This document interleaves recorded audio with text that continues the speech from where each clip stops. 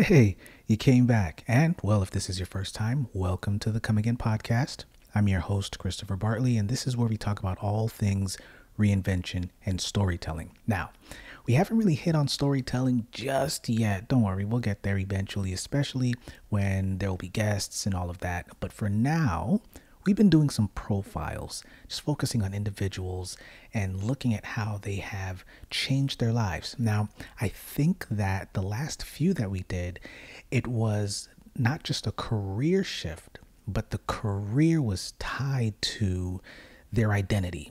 And not that their career made their identity, but as they shifted or gotten opportunities in their careers, it also helped to change who they were for the better. Or sometimes it was vice versa. Like I think Robert Downey Jr., as he got better as a person, the opportunities also then came. So it can be either or. Today, what we're going to do is we're going to look at this article. So it's from Inc. magazine.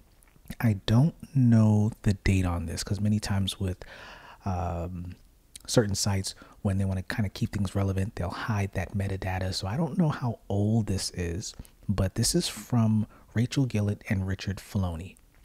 And this Inc. magazine article is entitled 19 Extremely Successful People Who Changed Careers After Turning 30.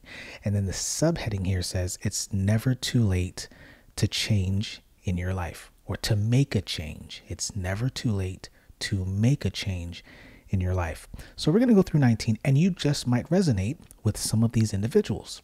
And you may not even agree with maybe how some of them have particular views in life. But that's not what this is about. This is about just showing you how these individuals have made a change. Now, what I will say is before we dive into that, let's review the reinvention, realignment, and reset framework that we built together. And the reason why I say together is because it was created by doing this podcast and you listening. So we have built this thing together. Now, remember, reinvention is at the bottom of the pyramid. It's the foundation. It's also the most philosophical. So we're talking about beliefs, values, identity. It's usually when you feel perpetually unfulfilled. Okay, there's just this void. You know that something's missing. You're not sure what it is. So that's where you focus on figuring out, okay, what are my set of values? Who am I as an individual? What do I believe? And you have to start there in order to begin to fill that void. It doesn't come with money. It doesn't come with even the career shift or anything like that. It comes with starting with who you are and being satisfied or happy with who you or aware of where you want to be, or where you are now, where you want to be, and then filling in those voids, those gaps to become the happy person that you see yourself being. And I use happy, but I know that sounds many times trite to many people. You want to be a happy person, but you can fill that in with joy. You can fill that in with satisfaction. The point is you need to be okay with you first before making any other changes. Or more than okay, actually. You need to be excited about you. All right. So then we go from reinvention to realignment, which is the most strategic phase of this framework. It's the most strategic because that's where your goals and your visions lie. So the question of, am I making progress, or why am I not moving the way that or getting to where I want to get to, not necessarily in a particular time frame, but just in a manner that is fulfilling. So it's like when your progress is lacking, or when your priorities need to shift. It doesn't necessarily mean you need to revamp everything. Many times all you need to do is just rearrange what it is that you're focusing on. And then from there, you can move forward. Your beliefs are intact. Your values are intact. Who you are as a person is intact. Those are okay, but your direction is what needs to be revamped. And then we have reset, which is at the pinnacle of the pyramid. And with resetting your habits, resetting your routines, it is the most practical phase, right? So this is where there are maybe particular habits, behaviors that no longer serve you. So at the bottom of the pyramid, reinvention, there's particular thinking that's no longer serving you. At the top It's specific behaviors, because you're thinking now, of course, it takes time, but your thinking is being refined, but now the behaviors may not align with the new thinking you have adopted, the new person you've become. All right. So we've taken a look at this paradigm, but here's the thing. Careers can be reinvented. You can reinvent your career, but it doesn't mean that you are reinventing yourself as an individual. There are times, though, where because of the career, you can change in your beliefs and all of that. And that's tricky. Sometimes that's a good thing. Sometimes it's not a good thing. But those things definitely influence what you believe and who you become. But you are not your job, right? You are not your career. And there are obviously is a difference between a job and a career. Career is more so of a trajectory and a set of jobs that you do. It's almost like a path professionally that you have gone on or are going on, and then the job is just the instance within that path. So you aren't your job, but you can reflect the journey of those jobs, which is the career, if that makes sense. So what we're going to do is we're going to take a look, because I want you to keep in mind that with these individuals, these 19 apparently this article says it's extremely successful people. What we're going to do is I'm just going to read the little blurb they have for each one. So it's not like a huge profile. And this just might be some of the samples that we can pull from additional profiles. And by all means, please, if there are any people that you know or that you think of that would be great to do a profile on, let me know. And as we're going through these, maybe we can think about some ideas or some of the things that we've been talking about over the last couple of months that would align with their changes. So the first person on this list, which I guess I'm not surprised about, is Jeff Bezos.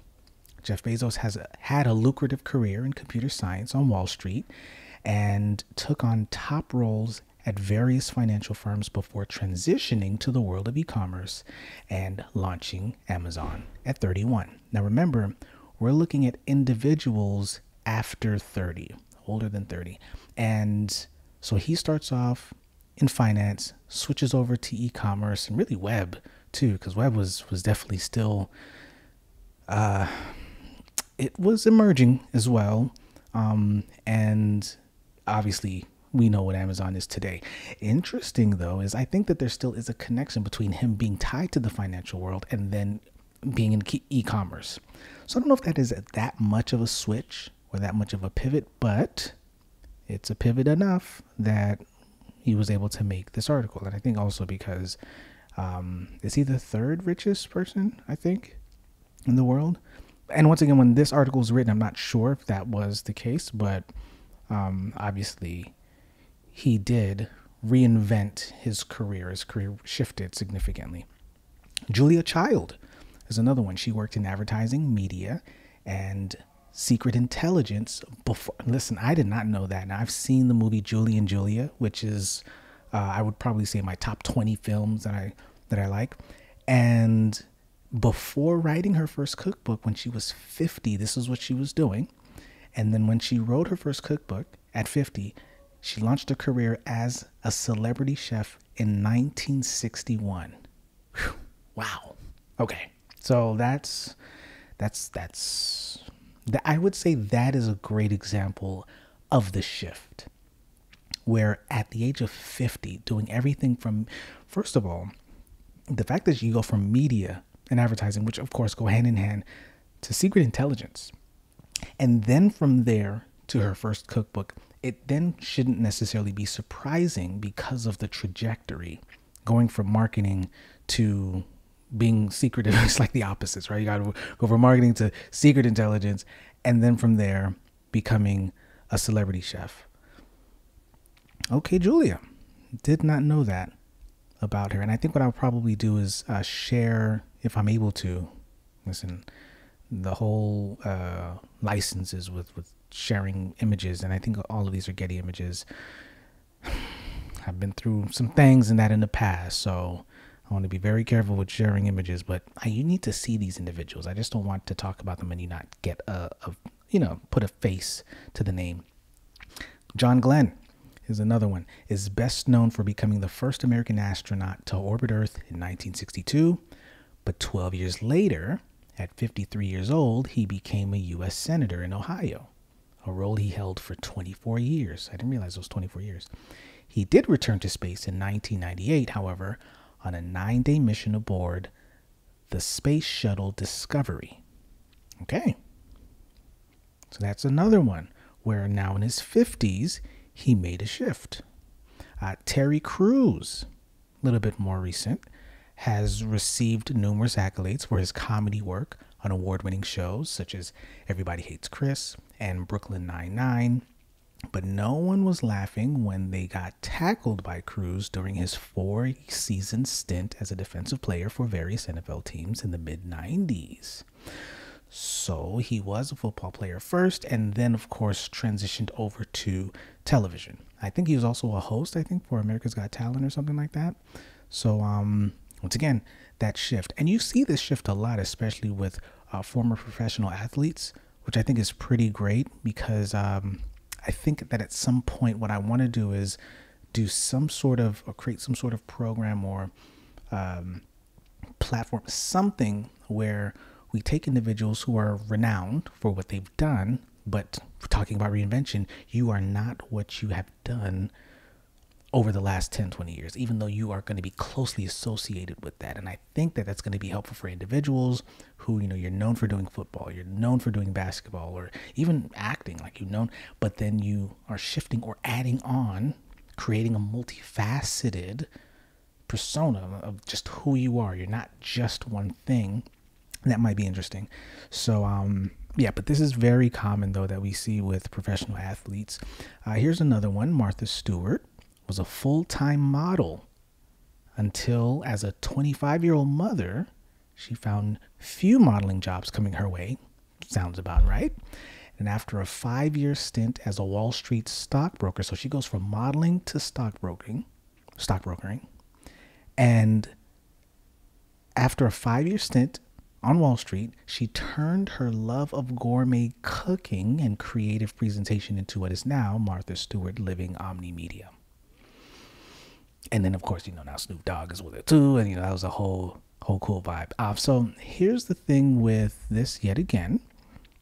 She goes from, and it's very interesting how some of these individuals are coming from the financial sector. So modeling, finance, and then cooking.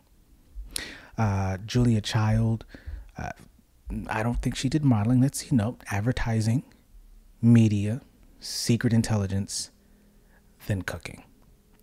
So very interesting connections there. Okay, Michael Bloomberg left his job as CEO of financial software, data, and media company Bloomberg LP at 59 in 2002 to assume the role of mayor of New York City, which he held for 12 years. And then he has since assumed his role at Bloomberg as CEO. Once again, not sure if he is right now. I'm kind of far removed from understanding or knowing what's going on the Bloomberg side of things and how old this article is. But we're going to assume that that's still the case. If it's not, let me know in the comments whether or not that's, that's still accurate. But the point is here that at 59, he left and he shifted to a total, it really is, going from, but once again, finance, media. Now, I'm not saying that if you're in finance or if you're in media, that is the optimal job or maybe kind of trajectory in your career that you're doing in order to make a reinvention. But we're just looking at patterns here, and I'm looking at this live because I didn't even look through the entire thing before deciding to do this for our episode today. So we're going to kind of explore this together. Vera Wang was a figure skater and journalist before entering the fashion industry at age 40. And today she's one of the world's premier women's designers. Okay, did not know that. And actually until now, I actually have never really put a face to who Vera Wang was. And so the fact that she comes from athletics, right? Professional sport to journalism and then fashion. As you can see, like a lot of even though there's some like there's coming from finance or coming from marketing or advertising, it's not always the case. We've got people who are coming from football, people from figure skating to journalism, then to fashion, or from football to being a comedian, and then hosting television shows.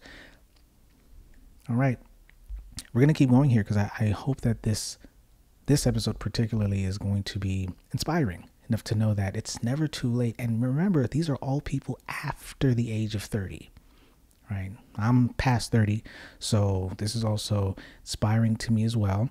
But Dwayne "The Rock" Johnson transitioned careers not once, but twice before he was the most electrifying man in sports entertainment. And Johnson was briefly a backup linebacker for the Canadian Football League's Calgary Stampeders. He ditched the football career, then he joined World Wrestling Federation, WWF, in 96 at 24, which catapulted him to stardom and allowed him to cross over to TV and movies in the early 2000s. And as you all already know, he is still quite notable, I would say, very popular in movies up till now. So reinvention happens, and as you are reinventing your career, it also maybe reflects as an evolution of your identity versus just a whole reinventing of your identity, right? Maybe it just adds layers of who you are as a person. Okay, so this is great. Here's another one. Long before Ronald Reagan became the 40th president of the United States at 69, he was a young, up-and-coming Hollywood actor in film and TV. So that's Ronald Reagan, almost at the age of 70.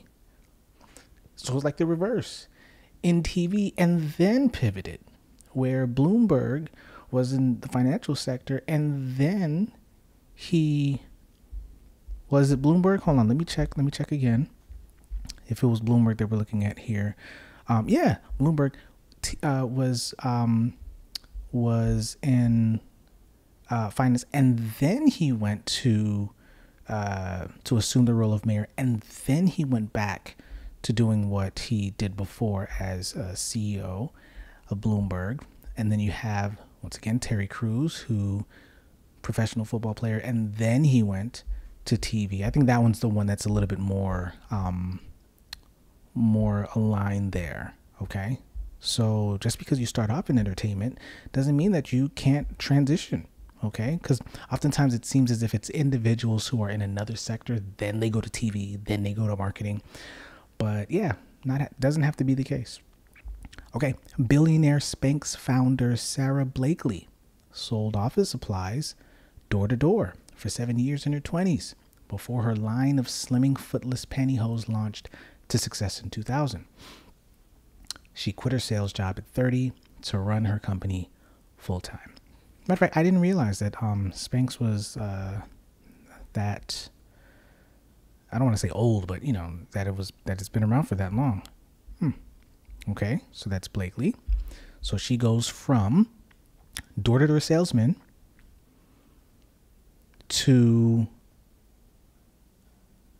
billionaire footless pantyhose. I guess what would that be called? Like an undergarment business. The point is, she put in that work though for almost most of her 20s, and then from there was able to make that shift. I'd be very interested in seeing what that story is, and this is part of why we're doing this, because now I can probably dive into that and we can make that a profiling piece. This one is probably going to be more notable for many of you. Arnold Schwarzenegger has made two major career changes. First, when he transitioned from world champion bodybuilder in his 20s to award-winning actor in his 30s. And then when he became the governor of California in 2003 at 56. Do you see that? How the shift where it's like a decade after bodybuilding, so like 10 years later, just about, he's acting. And then he's acting for about 20 years, and I think he's probably still doing it, but 20 years, and then he shifts to being in the political scene at 56.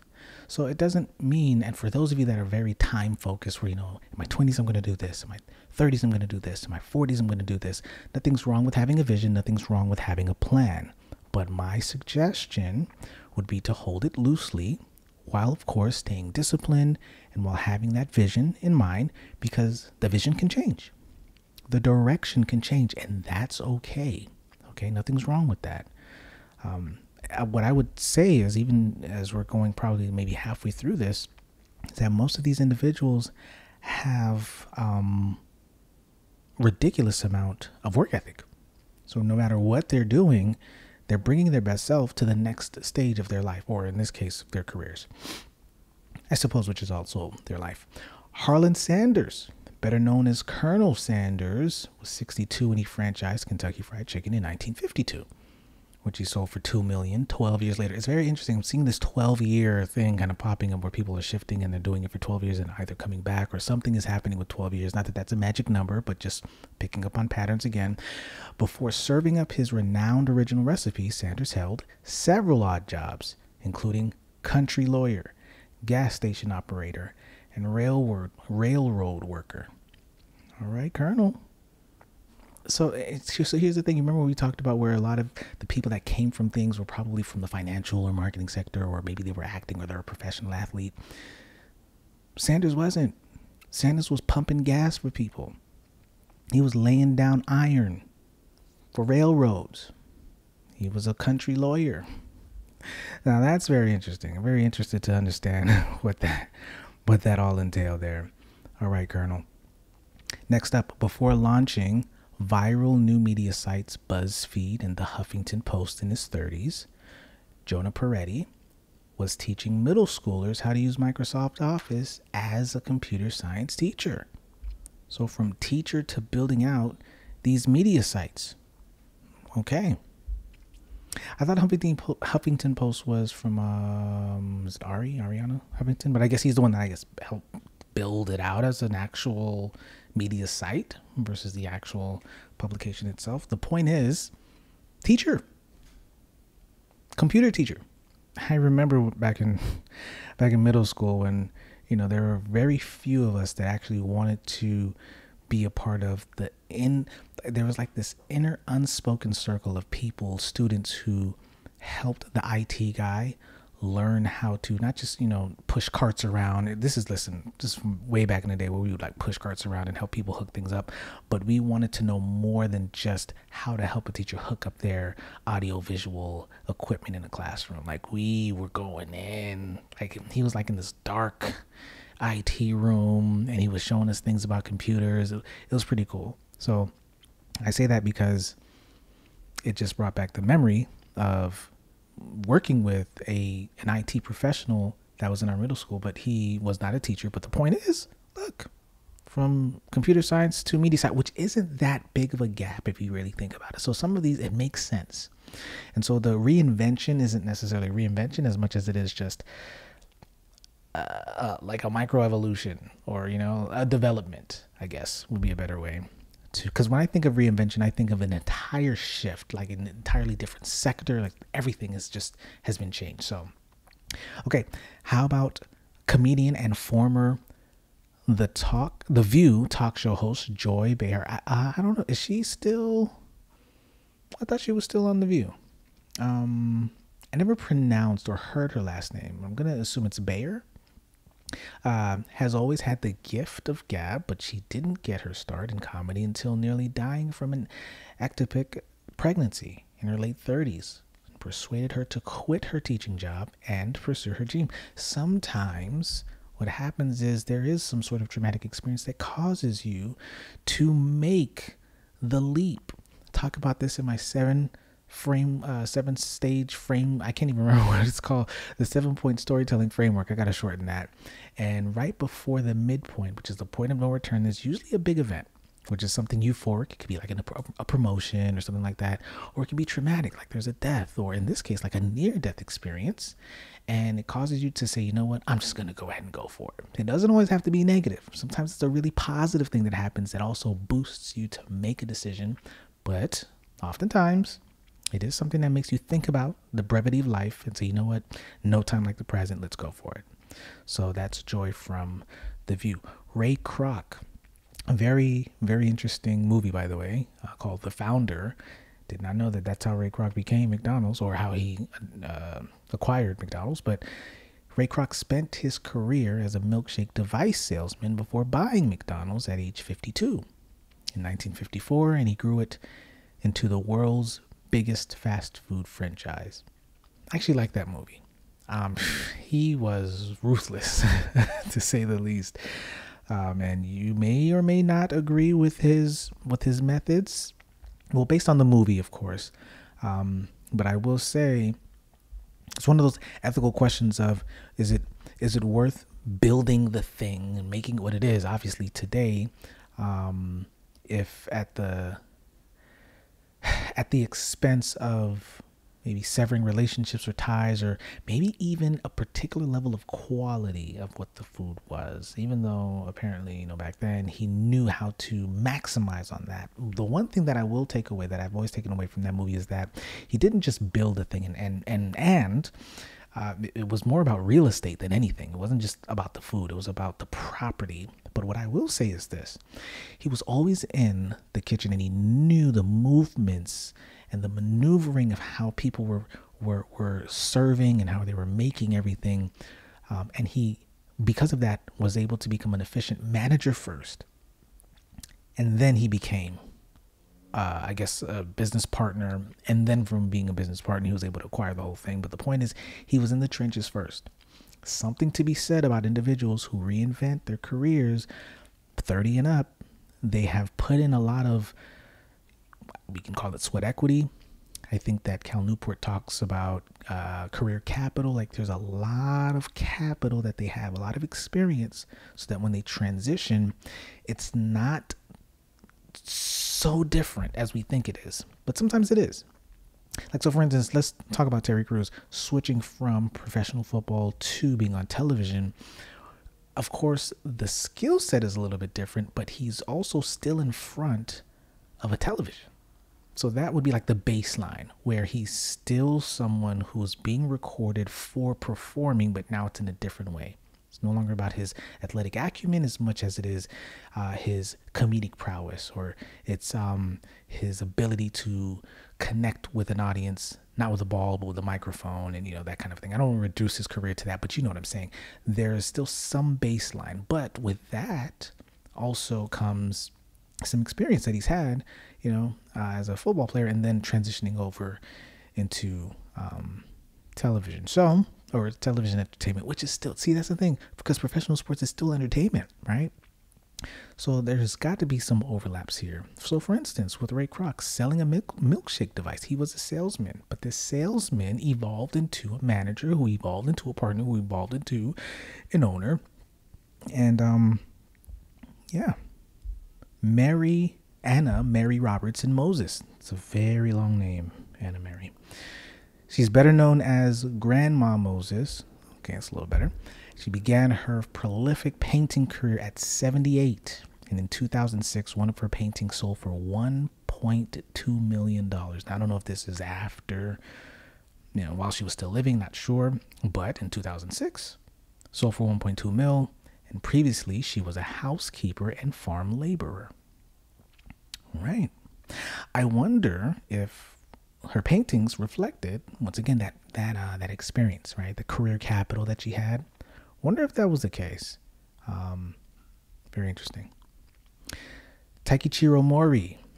Taikichiro was an academic who became a real estate investor at age 51 when he founded the Mori Building Company. That's MORI, Building Company.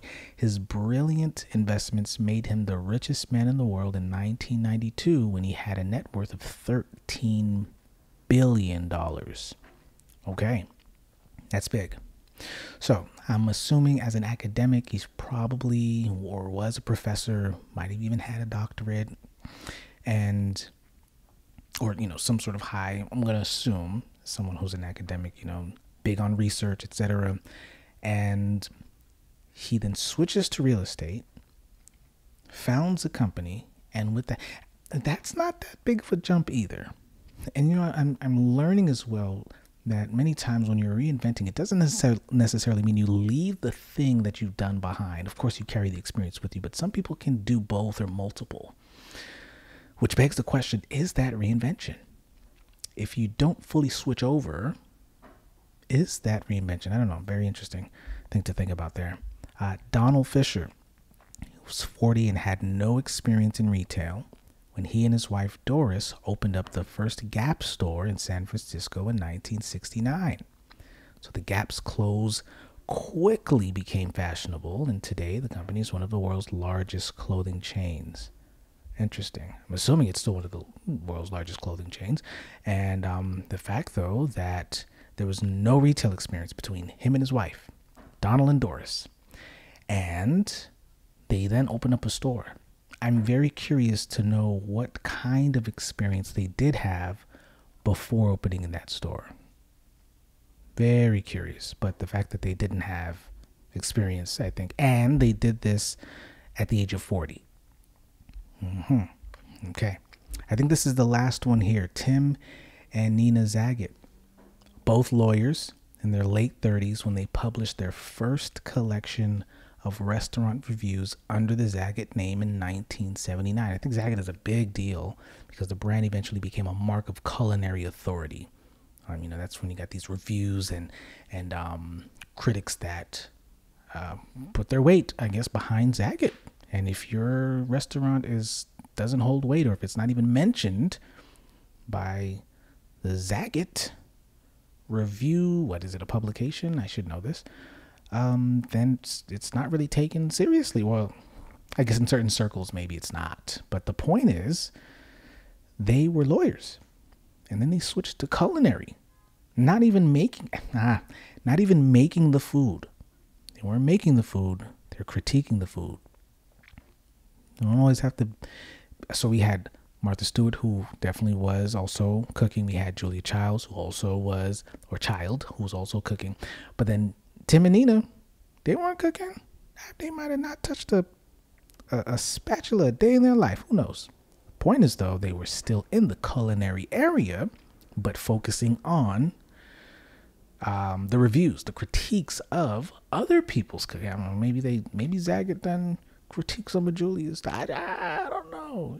Maybe did a little something about Martha Stewart. I have no idea. But the point is, they went and did what they. I don't want to be cliche and say what they were passionate about, but what they enjoy doing, and sometimes it's not even what you enjoy doing as much as there was an opportunity to be had and then you sought it. I think that's what happens with Ray Kroc. Ray Kroc saw the opportunity. I think his passion was sales. Yeah, whether real estate, being the manager and being able to franchise and know what to look for in other managers. I think Ray Kroc was that guy, but sales at the heart of it.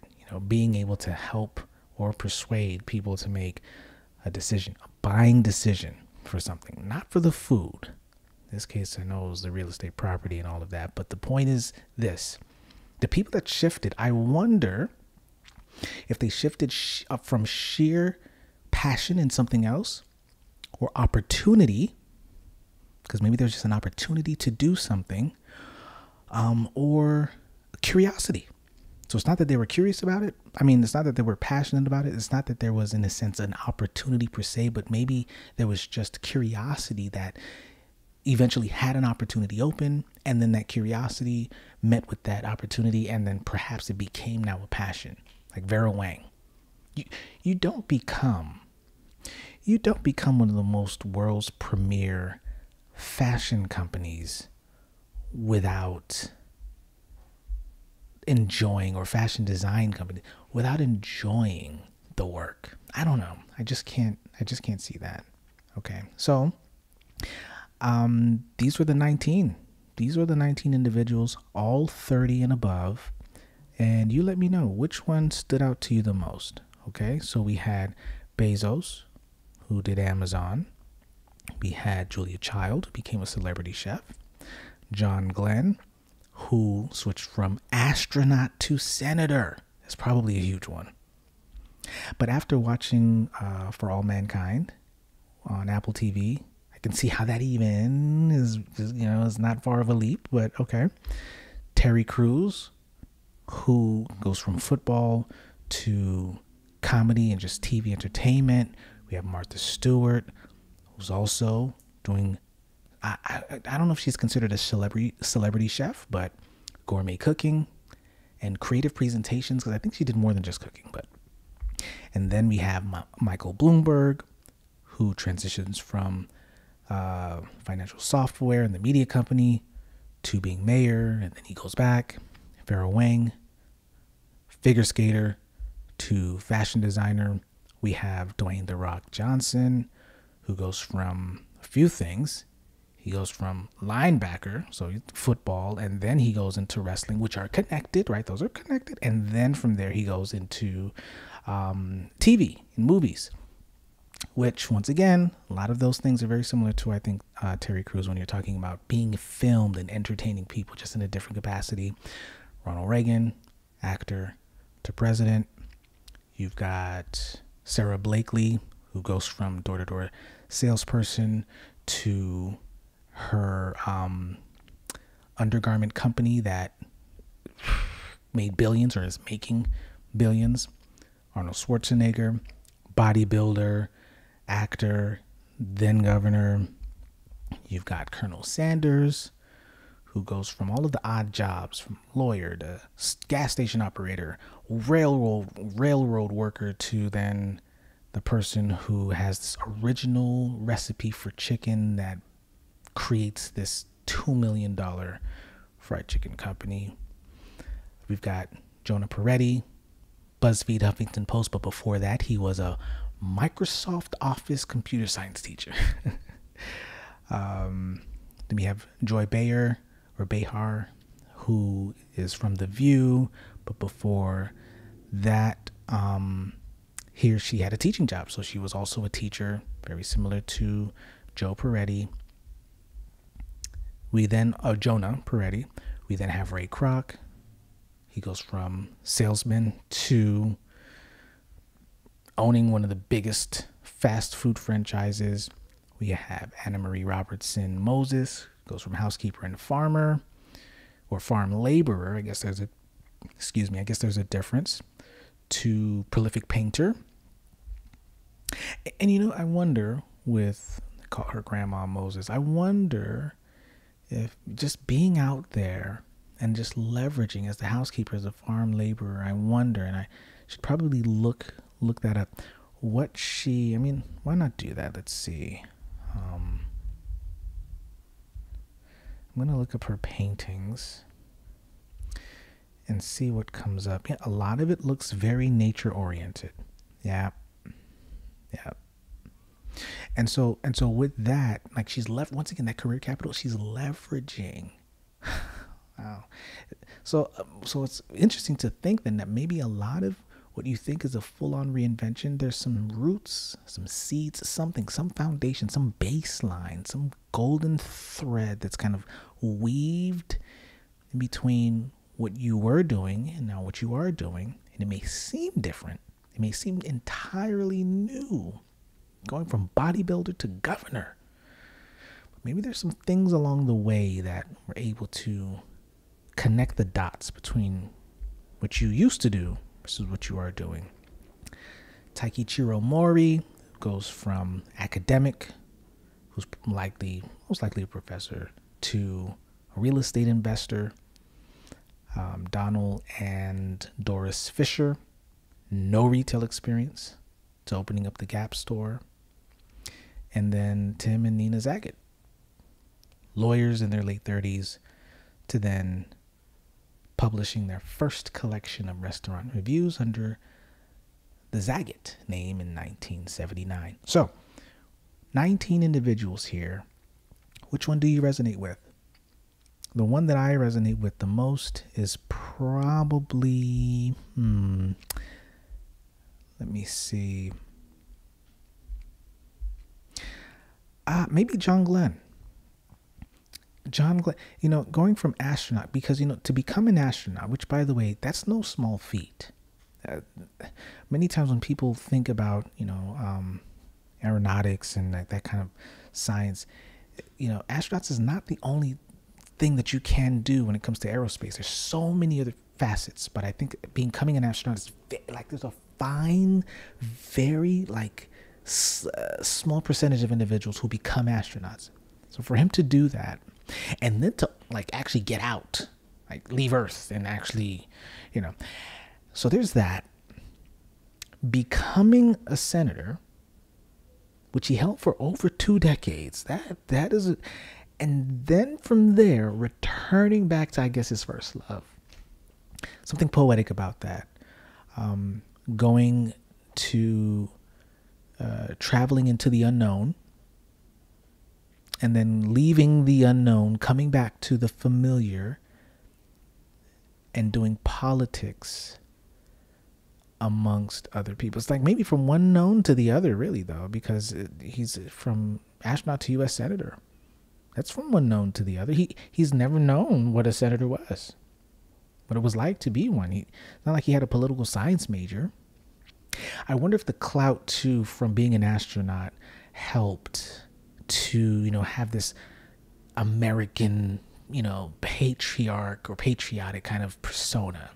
He left and he represented America while in space. He has to be senator if he runs, kind of a thing. So, yeah, I think that might be the one that sticks out to me. What I would have loved to see, though, is more black and brown faces here. I think I've only seen 1, 2. Yeah, two. And then, of course, we've got like maybe 2 Asian, at least of the Asian persuasion, that are here. But yeah, we'd love to see them more diverse. And maybe that's something that, I also do. I also maybe help to create. All right. So we are pushing almost 45 minutes. Thank you so much for rocking with me on this particular episode. I know it's been quite a long one, but I hope it was helpful. When you think about your own journey when it comes to reinvention, I would also consider this. Maybe you don't need to reinvent your values and beliefs. Maybe it is to just reinvent, and I put that in air quotes for those of you that are listening. Maybe it's just to reinvent your career. Perhaps it is to change the trajectory of where you are in your career path, and maybe you don't just go totally off base. As you can see, the individuals that probably have made a huge shift outside of maybe like the John Glenn's, they've done maybe 2 and perhaps, from what we know, 3 shifts before even becoming the celebrity chef or becoming the TV entertainment icon. So I also think about that too. It probably has happened in steps, and I'm almost certain that the Secret Service intelligence person in Julia Child did not say while she left media to become or to serve as a secret intelligence agent, I'm pretty sure she didn't say, you know what I'm going to do after I do this? I'm going to write a cookbook and become a celebrity chef. Can almost put money on the fact that that wasn't the case. But whatever they did, they put their all into it. They really did. I can't imagine anything less. And the reason why I know that they put their all into it is because apparently they are considered, at least for this article, 19 extremely successful people. Okay, so great article. I hope that this has inspired you in some regard, especially if you're looking for some sort of change. Perhaps you start with the career. And then you can work your way up, manage up, or you can manage down.